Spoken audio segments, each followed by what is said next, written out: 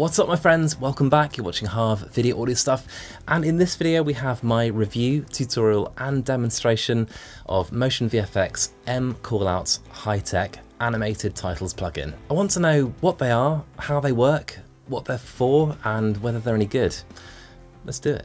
Before we dive in, if you find this video helpful at all, if it saves you time, if it helps you get the shot, if it improves your workflow in any way, consider supporting this channel on Patreon. It's a non-profit thing. The idea being that any funds from the channel I put back into the channel, buy equipment, review it, and then I give it away to you guys afterwards. As you can imagine, buying and reviewing gear gets really expensive, so this is just a really elegant solution to improve my content, plus you get the chance to win some awesome gear. And speaking of winning, I actually have $15 of M credit to give away. Yep, that's credit you can use on the MotionVFX website. Many thanks to MotionVFX for donating this. It's not any kind of sponsorship at all. I just said, hey guys, how about, giving me a little gift card for my backers? And they said, yep, okay. And for details for this, you can find my Patreon link below. So what is this plugin? Well, mCallouts High-Tech is a pack of 30 4K ready tracks and animated titles for Final Cut that can very easily track objects. If you're interested, I have also reviewed mCallouts, mCallouts 2, mCallouts Tech, and mCallouts Specs.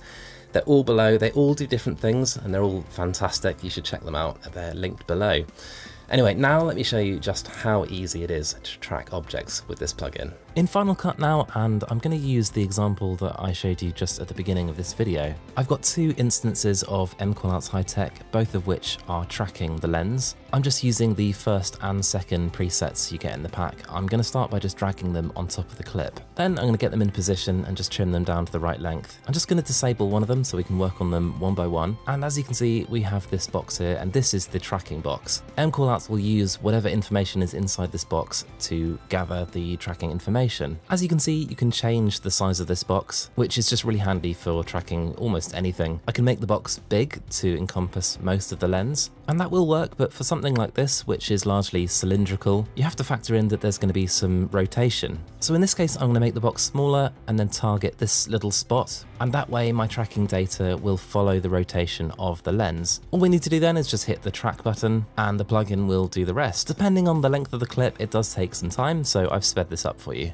So that's the first one. I'm going to do exactly the same step with the second one, but in this case I'm going to target the top rim of the lens. Again, I've sped it up because, assuming you don't want to watch a progress bar do its thing, how awkward would that be, just me not saying anything watching a progress bar? And that's it, everything's tracked. All we've got left to do is just position our callouts, and you end up with this. Pretty good looking. Okay, moving on. The tracking is so good, and that's just because it's powered by the Mocha engine, which is the same engine used for the tracking in Premiere Pro. Now, I know that Final Cut now, at long last, has tracking functionality, and to be honest, I still prefer this kind of plugin because it gives you everything in one. It gives you the tracking, the style, the animation, all in one. It's just so fast and accurate, and the more you practice with the tracking tips that I just showed you, the easier it becomes, and it doesn't take long. Next, I want to talk about user interface, and UI is something that with these kind of plugins it's really important to get right, and it kind of winds me up, and I find I really care when it's not right. It kind of bugs me when you have a plugin with huge potential and then a user interface that doesn't quite deliver. Fortunately, that's not the case with this bundle. The only slightly odd thing is that as all the presets have different behaviors and components, the UI options can change from preset to preset, but you quickly get used to it. Let me give you a little tour of the UI now. So I've just dragged on the very first preset from the pack and into the inspector and into the text tab. As I mentioned, there are varying styles of user interface, but this is a fairly typical one. Firstly, we've got the ability to disable or enable the build-in or build-out function, and that's just the animation for when the preset appears and disappears. This is so useful. Often I'll disable the build-out function if I'm using this on a short clip. Moving on now, and we have the option to change the horizontal flip of the preset. Of course, we've got various position and scale options. You can disable the title, I suppose, if you wanted to use just the symbols and animation of a preset. Obviously, all of the text is editable, so just put whatever. And you also have lots of different options when it comes to fonts, colors, tracking, all of that kind of stuff. It just means you can basically start with the preset and end up with something completely different if you wanted it to be. This particular preset has, as you can see, a plus and minus sign. These are completely editable. You can get rid of them, you can make them a different color, you can get rid of just one of them if you want to. The point is, it's really tweakable. And the same thing goes for any of the other lines, details, and the track spot. The takeaway from this, of course, is that as long as you like the basis of a preset, you can make it whatever you want it to be. And I love that. A really nice addition to some of the presets is the addition of what they call drop zones, which basically unlock another layer of customization. And let me show you these now. They're pretty awesome. Back in Final Cut, and I selected one of the drop zone presets, and I've gone ahead and I've done the tracking already. And looking at the inspector, you can immediately see the difference. You've got a whole load of drop zone options. The main thing I want to show you is just where it says drop zone no source. Click that box just to the right hand side of it. And then for this example, I've selected a video clip, a sort of similar looking video clip, and it's going to select an image from kind of the middle of the clip. Once I'd scaled it down, it looked pretty good. But why would you want to use this, I hear you ask? Well, that's kind of up to you, but the way that I like to use drop zones is to add something like a logo. So that's what I'm going to do. This is a Sigma lens, so I'm going to add the Sigma logo. And as you can see, I've got the Sigma logo dropped into my timeline. You don't need it there, you can just have it in your library. I've only put it there just so you can see it. And I've got the same process as before. Choose it as the drop zone item, scale it to taste, and it's done. For a long time now, I've been using the mCallouts presets as my lower thirds. In fact, there's probably one here right now. And for this video, I've used a variety from the high-tech pack just to kind of demonstrate a few more of them for you. I know this is not their intended use, but if you just position them right and then make a few tweaks, they work brilliantly. Let me show you now.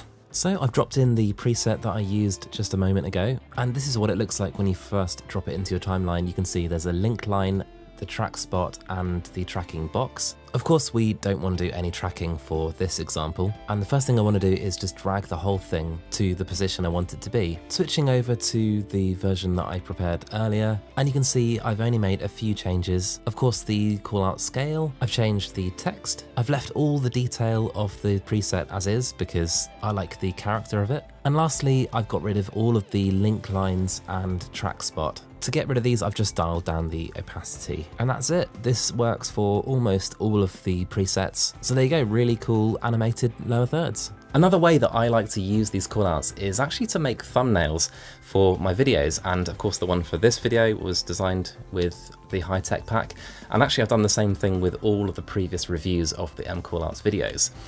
Let me show you. So all I did for this one was take a photo with different tech items in it. I chose a preset to be my main title, and then I got rid of any link lines. And then I just went round and dotted other presets to label the tech items in the photo. Take a screenshot and we're done. It's definitely more minimalistic than previous ones that I've done, but I like it. Now for the pros and cons, and I'll start with the pros because I'm a glass half full kind of guy. So starting with the pros, and subjectively, I find these super high quality. Make of that what you will, it's just my opinion. I'm basically just saying that I like them. The tracking is absolutely spot on, as it is with all of the mCallouts plugins, and that's just down to the very good Mocha engine. I love the style of these. I just find they look so classy in a kind of sci-fi futuristic kind of way, but I'm a bit of a nerd, so I really like that. I love that they haven't skimped on the presets. You get 30. Trust me, that's loads, plus they are really customizable. I'll demonstrate that in just a minute. I love the way these are animated. They're just so slick, for want of a better word. The addition of drop zone presets is really amazing. It just adds another layer of customization. I find with all of the mCallouts plugins, they have versatility that I just didn't expect. Other than the intended use, I use them for lower thirds, thumbnails, even titles. You just know that this is the kind of thing that if you're doing something fairly specialized for a client and this is the style they want, that you know they're gonna love it. And then the cons, and firstly, this can be a little processor hungry if you layer them up, but that's kind of the case with a lot of plugins of this type. I would say they're not inexpensive, but you do get what you pay for. The tracking takes a little bit of practice when you first get the product. However, it really doesn't take long to get used to it. The UI layout changes from preset to preset. It's not a huge deal, and they do change in kind of a logical way. Just something to be aware of. Finally, to my opinion, and well, it's a really cool pack of presets, and whilst the quality is just undeniable and they're very slick and that kind of thing, and I'm definitely going to use some of the presets, I would say on the whole then they're less to my style than some of the other mCallouts packs. I'd say these are going to work really well with any kind of tech related videos, anything car related or gadgets or sci-fi. In fact, I would actually recommend this pack for those kind of videos over the mCallouts tech pack, which I reviewed previously. I love the look of them, and the way they've been so beautifully animated is very pleasing. The clean lines, the minimalistic feel, the thin line typeface, there's just a very lovely quality to these callouts. They're also very tweakable, and I'm a big fan of plugins that are tweakable. In fact, it annoys me when you have plugins that don't allow you to adjust all of the parameters, so definitely not a problem with these ones. They've got lots that you can tweak. I'd say as long as you start with a preset that you like, you'll be okay. And here's an example now. These three callouts are actually all the same preset. I've just messed around with them a bit, changed the colour schemes and layout so they look a bit different. So for me, I prefer the mCallouts, mCallouts 2 and mCallouts spec packs. They're not better, they're just better for me, that's all. Anyway, that's it for now. I just hope you found this interesting and helpful. I want to hear from you. Are there any other MotionVFX plugins that I just have to check out and haven't yet? Because to be honest, I've been blown away by them so far and I want to check out more and review more, and they're fun. They're just really high quality. So let me know in the comment section. Thanks. I've now made hundreds of videos about videography and audio on this channel, for which YouTube has chosen this video for you next, and the one underneath is my most recent upload. Until next time, let's help each other out and shoot better video. See you guys.